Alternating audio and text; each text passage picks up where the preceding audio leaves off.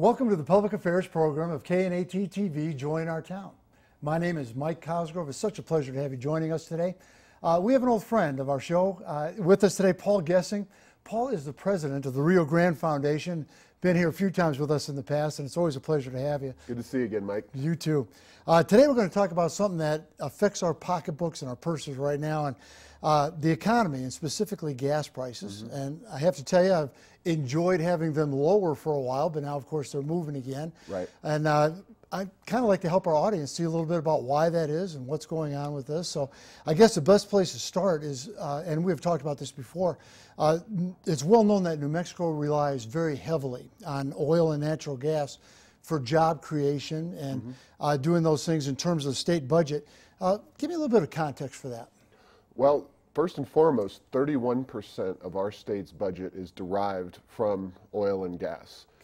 That's direct impact and some of the pass-through money. You know, a restaurant that serves oil and gas workers, calculating that in, 31% of the tax revenue that our state spends every year is directly oil and gas money. So it's a huge factor. We're the third most reliant state of any state on oil and gas. Only Alaska and Wyoming rely on oil and gas for a greater percentage of their budgets. But also, of course, the job growth. And as New Mexico has struggled economically in recent years, since the economic crisis really in 2008, 2009, the one area of the state that has grown significantly is the oil patch down in southeastern New Mexico, Hobbs, Artesia, et cetera. You couldn't get a hotel room in those places. Their unemployment rates were next to nothing. And those places really were the backbone of New Mexico during tough economic times. So we are a very reliant state when it comes to oil and gas. And right now, the Santa Fe, the legislature's meeting in Santa Fe, and they are watching revenue projections decline very rapidly over time because the prices are not where they had been on the oil side. So New Mexico, are we even more reliant than Texas? My natural assumption would be Texas would be so reliant on that. You're right. Texas has kind of the popular perception as the center of the oil and gas industries, and it is a big part of what Texas does. Of course, they had the TV show Dallas so many years ago, and that really cemented in people's minds that it was all about oil and gas. But Texas has successfully diversified its economy beyond oil and gas to the point where New Mexico, as a percentage of its budget, and that's really what we're talking about. You know, New Mexico is a 2 million person state, whereas Texas, I don't even know, but it's several multiples of that. Texas is not as reliant. They've diversified. They have economic policies in place that have made Texas a state that all kinds of businesses want to locate in, not just those affiliated with the oil and gas industries. And it's so important for every state to have multiple income stream, you know, to be reliant on to do that. And the old saying, don't put all your eggs in one basket. Right. Well, Texas definitely is heavily diversified. New Mexico, really, aside from oil and gas and some other mineral production, it's the federal government that's always driven our economy. So once you throw out, you know, practically a third of oil and gas, a third of our budget, oil and gas, then you have the federal government, and that is a huge driver of our economy, also not growing the way it has been. Now, that's a bad thing for a lot of New Mexico businesses. As a fiscal conservative, as someone who knows that the United States budget needs to get out of red ink, out of deficits as far as the eye can see, and be balanced at some point moving forward, I at least look at this as a situation that's good for the country as a whole, if not so great for New Mexico. And those are the two issues that, those are the two things that really have driven New Mexico's economy.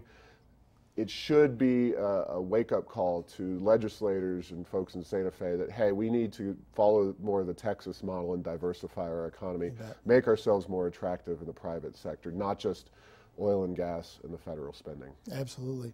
So the reliance, you know, when we say is it a good or a bad thing, it's not a good thing overall to be reliant on any one resource, or two even, to do that. Right. Well, reliance is a bad thing. I mean, it is over-reliance, I guess, issue in New Mexico. We certainly support oil and gas industries and support our ability to use those resources, not to put undue regulations and rules on those resources, and some folks have done that around New Mexico. Mora County in our state has attempted to restrict any oil and gas exploration or drilling in the state, in that area of the state. Wow. And that was fortunately overturned, but it's something that can be problematic.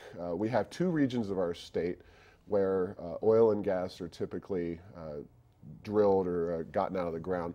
One is the Four Corners area of Farmington, San Juan Basin. That's predominantly natural gas.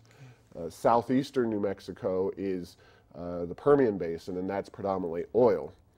Natural gas price has been down for years and years. Yeah, we've talked about that before, actually. Thanks to the fracking that's happening all over the country, and prices are just low. So that area of the state's been struggling, but the oil prices had been very high up until recently, and we're going to see how that impacts the southeastern part of the state. But oil had been the last real good thing going for New Mexico's economy until the prices went from over $100 a barrel down to 50 and below. Wow.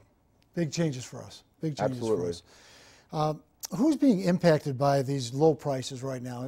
Who does it affect most? Well, obviously you and I at the pump, that we as folks who don't work in the oil fields directly, we see this as a good thing. And for most New Mexicans, it's probably a positive when they go to the pump.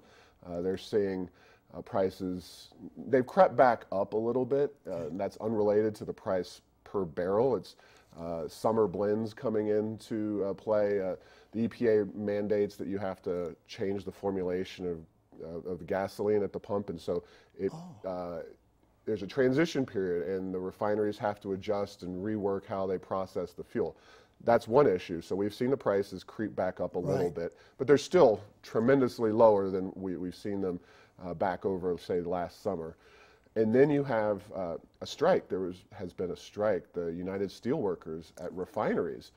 And so that's compressed the ability to process the fuel, again, regardless of the barrel price of oil.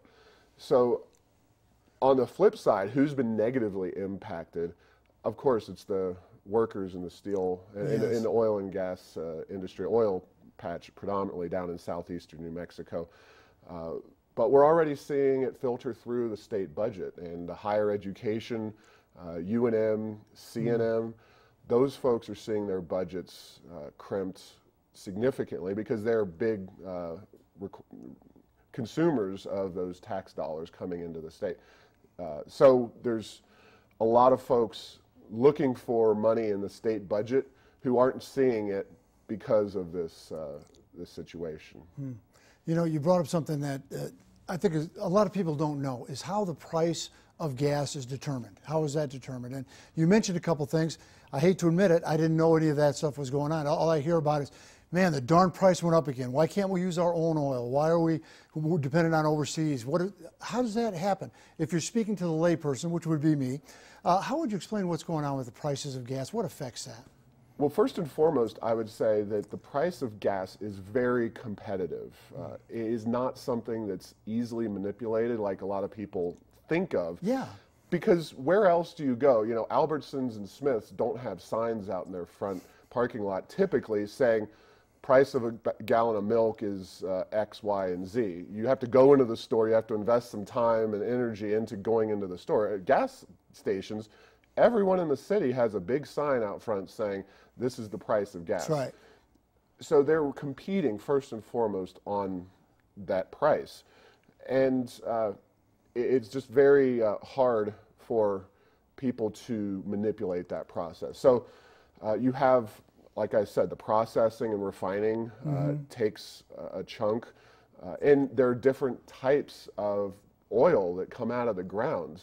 There's heavy crude, there's light sweet, and these require different processes. In fact, right now in Washington, Washington, D.C., there's a big discussion going on about exporting oil. the United States exporting oil. This is something that nobody ever thought. If you're a child Sure. of the 60s or 70s, you saw the gas lines back oh, in boy, those I days, remember that, yeah. You would never have thought that we would be an exporter of oil, but it's really a possibility. And it's a good thing because it would actually allow the best match for the refineries to get the heavy crude, the stuff with sulfur in it, versus the light sweet. So it allows that matchup to happen, whereas if you can't export it, you have to somehow jury-rig the process to get what you want out of that process. So it's it's very complicated, and it's amazing that when you go to the gas station,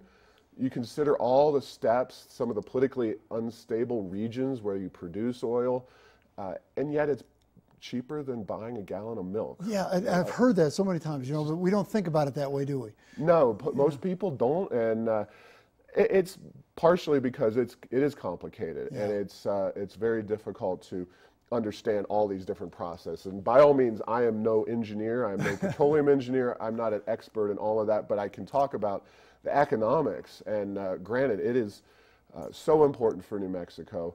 This idea of exporting that's taken hold in Washington that has been discussed but hasn't been acted upon would be tremendously beneficial for our state, and our senators Heinrich and Udall and our representatives should be engaged in this and pushing this forward, because our state is struggling right now, and as oil prices stay low, which most analysts see them pretty low for the foreseeable future. There's more worries about a glut than there are about shortages right now. We can put our oil to best use by exchanging it, trading it with other countries, and that would ultimately be best for New Mexico as a state and for consumers as well. You know, something that, like you said, we never would have thought of that. You know, I'm an older gentleman, we'll just leave it at that, but I remember being in those lines, and the thought of being able to do shipping, exporting those comes as a surprise to me. And I would guess that the majority of our viewers are probably saying, look, why don't we keep that gas here and let's lower it down from $2.29, let's lower that down to $1.50 and use our own oil. Yeah, well, if you can't process it, you can't create those cheaper prices at the pump, and that's really what it boils down to. Is we've got a lot of one type of oil, and we have potential customers who want to buy that, which is good for New Mexico. Right. And when you drill for oil, you don't necessarily get all of what you want. You get what comes out of the ground. Right, exactly. It's not like you can manufacture some product and then as demand shifts, you manufacture a different product. You deal with the cards you've got, and that's what we're trying to do with the oil export issue, and trying to match everything up. And it's best for New Mexico's budget and us at the pump. Very good. Now, we're running a little bit short on time, but Paul, is there anything that policymakers in Washington or even right here in Santa Fe, in a nutshell, what would you recommend that they can do to help these industries in New Mexico? Well, certainly the exports is a huge aspect of that, but I would also urge them not to rush into jumping on the tax increase bandwagon. There's been a lot of talk both in Washington and at the state level. Say, hell, well, prices are down, let's raise taxes. Right. Because the roads maybe need repair. And certainly there is a need for repairing of certain roads here in New Mexico, around the country. We've all driven on poorly designed roads or poorly maintained roads. But that doesn't mean we need to raise taxes immediately. There's other ways to go ahead and make those roads better, dedicating all the taxes that we pay as motorists to those roads, and also taking off certain restrictions that raise the price of construction, something called Davis-Bacon. But that's a different issue for a different discussion. But there's ways to make more roads for the same or less money as we're spending right now that don't involve massive tax increases on American motorists. I like that. I like not raising taxes. I think that's a great thing to do. Paul, thank you so much for being part of the show today. As always, it's a privilege to have you on. Thank you, Mike. And for those of you joining us today on Joy in Our Town, thanks you for being part of it. And my name is Mike Cosgrove. Have a blessed day. We're all part of your community. We all play a role in keeping our community safe. So protect your everyday. If you see something suspicious, say something to local authorities. Welcome back. My name is Mike Cosgrove. This is Joy in Our Town, the public affairs program for KNAT TV. And we're just so very fortunate to have Paul Gessing, the president of the Rio Grande Foundation, here with us. And today we're going to be talking about something that's very important to all of us. How is the economy doing in New Mexico? Paul, again, thank you for being here. Thank you. We've got a lot of issues that are going on here in the state, some of which we've already discussed. But right now, what are some of the major issues that you see affecting New Mexico's economy? Well, certainly we just talked about the downward trend in terms of the oil and gas prices, and that is impacting the revenue situation.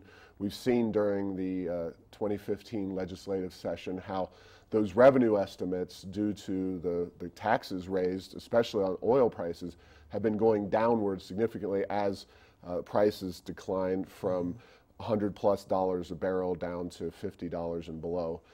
Other than that, the federal government is evolving and changing, and people who follow those issues in Washington are aware of what's going on, but average citizens are not, because what's happening is that so-called discretionary spending in Washington is on a downward trajectory. And I think this is a good thing, but this is a challenge for New Mexico. Specifically, Department of Energy and defense-related spending, two aspects of the federal government that really disproportionately impact New Mexico. Those are shrinking as we're seeing the entitlements, Medicare, Medicaid, Social Security, grow and grow and grow, yes, and consume more of the federal budget. So New Mexico has Kirtland Air Force Base. We have Cannon Air Force Base. We have a number of other military installations. We're the only state with 2 national laboratories, and those are shrinking somewhat in their impact on New Mexico is being felt as jobs are reduced in those facilities. And so it's a huge factor for New Mexico's economy right now. You know, it's such a big issue because a few years ago there was talk about closing down some of the bases, and in not only here but in other parts of the country as well. And since such a large percentage of our money comes from that area, it'd be pretty devastating, wouldn't it? It could be, yeah. And again, is this good for the federal government? And a lot of people would say, yes, it is, right, because they need to get into balance with their budgets. But it's not necessarily a good thing for New Mexico. However, one other aspect of this is that several years ago, less than a decade ago, we had 2 of the most powerful U.S. senators there in Washington, right, Jeff Bingaman and Pete Domenici. Had lots of seniority. At one time, they were ranking member and chairman of the Energy Committee, which has a lot of sway in terms of what projects, what facilities are used or not used, and that was very nice for the labs in particular. We also had an experienced House delegation. That situation's totally evolved. We have very young, relatively inexperienced senators now, and that situation, with the exception of Steve Pierce, who was out of Congress for a little while and then came back but maintained his seniority, the House is relatively new and inexperienced. So again, this is probably a good thing, because the bringing home of the bacon, the pork, all that stuff, the earmarks, our inability to get that has been experienced in recent years, more so than it was in the past. Probably good for Washington, not so good for the state of New Mexico. Yep. If I remember correctly, the number that you threw out was 31% of our economy was impacted by gas in doing that. Do you know the percentage for what we're talking about as far as federal? Most people put the federal impact in New Mexico right at 1/3 as well. So 31% oil and gas, approximately 33% also relating to the federal spending here. So yeah, those are 2 huge drivers of New Mexico's economy, neither of which are as stable or growing in the ways that they have traditionally been. So it's a real challenge for New Mexico policymakers right now. Wow. how are we seeing these issues as far as maybe downsizing the federal and of course the gas that we talked about earlier?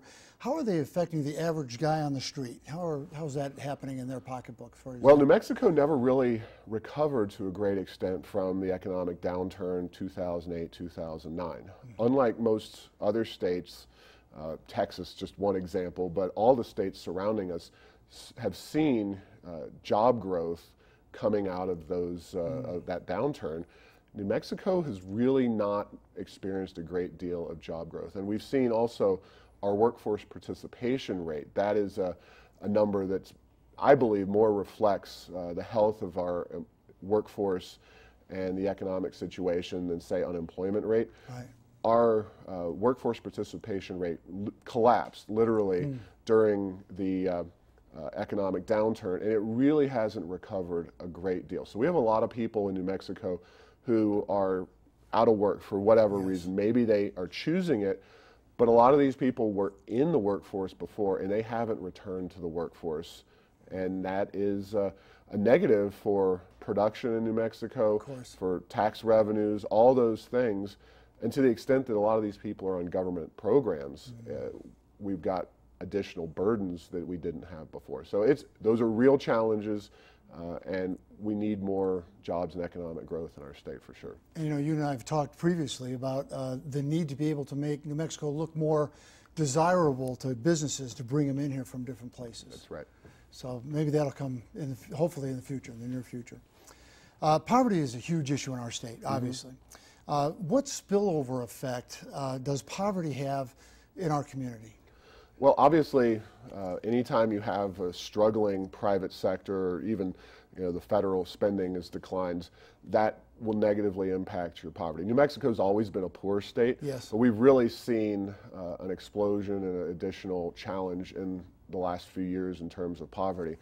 And when you have more poor people, it makes educating them much more challenging. Every teacher will talk about kids that show up to school with parents who aren't able to spend time with them, reading to them, or whatever they're doing or not doing in the house, not getting adequate food.